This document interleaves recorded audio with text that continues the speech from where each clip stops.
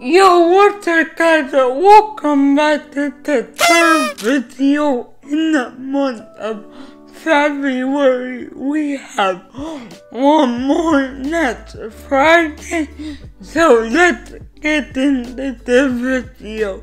Now, this is the Xbox Adaptive Controller video. So what is this Xbox Adaptive Controller? Well, it's a controller that has two buttons on the front, a D-pad, and some other functions that we will get into. So, who is this controller aimed at? Well, it's aimed at people with disabilities. But not only people with disabilities, it could be with injuries, fine motor issues, all types of things. That's why I love this controller, and it's amazing. So there's two buttons on the top, and those can be customized to any button on the normal Xbox controller in the settings. There's also a D-pad which has up, down, left, and right, and there's also some function buttons on the top. So how do you plug in all the buttons do you need for a video game?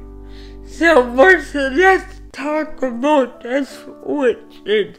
There's three types of switches I own right now, so let's show you. There's the one which is the big button, easy to press. There's this one which is super easy to press, and there's this pedal that I like to use for racing games. So I already have these switches, but Michael, what's a good voice for you to buy them?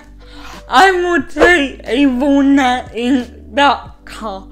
They have a boatload of switches, from a single switch to a sip and puff switch. And what I love about these switches is many people have unique injuries and disabilities.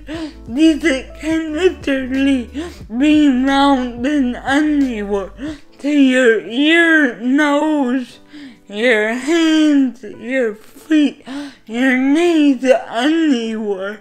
And they have a boatload of switches, so check them out. It will be linked down below. So where do these switches go? Well, there's a 19.3.5mm jack on the back, which this is, and you can plug it anywhere in there. There's like a whole lot of buttons you could assign them to, like X, Y, B, and there's also two USB ports on either side, which can be used for joystick, which we'll get into in a minute. So how about we show you how this works and play a video game so you can see it in action. So let's go.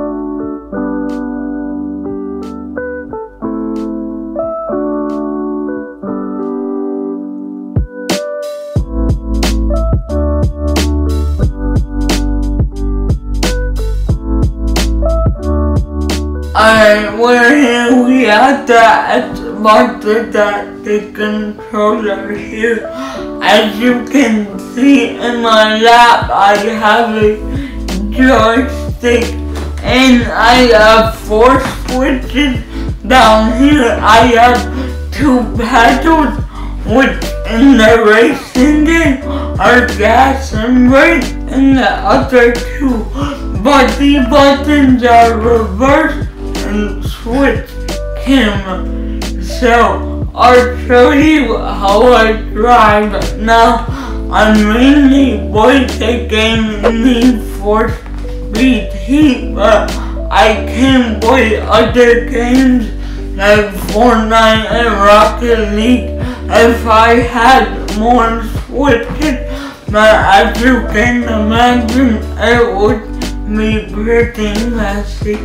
And we don't judge my driver because I am not driving with a joystick, and that's pretty hard. But let's go. So this is a gas. As you can see, I'm on the racetrack. But if I want to brake, I press this, and this is reverse. So, and just go back and keep going.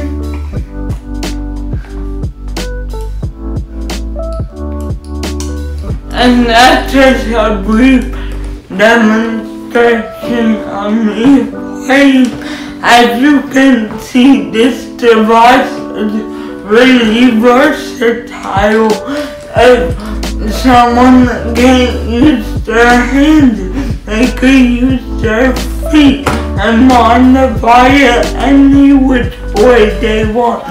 They can mount these buttons at your head, at your knee, so you can move your hands, your feet, anywhere. That's why it's really versatile. Back to the video. Thank you for watching, guys.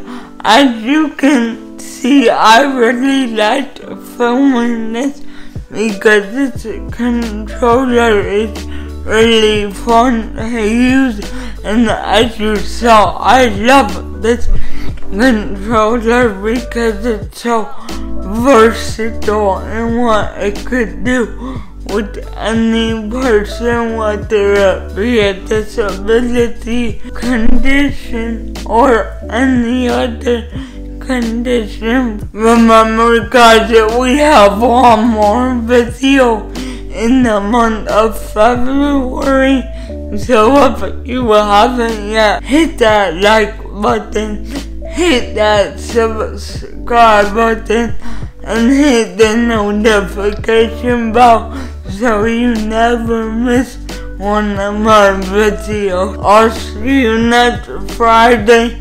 Peace.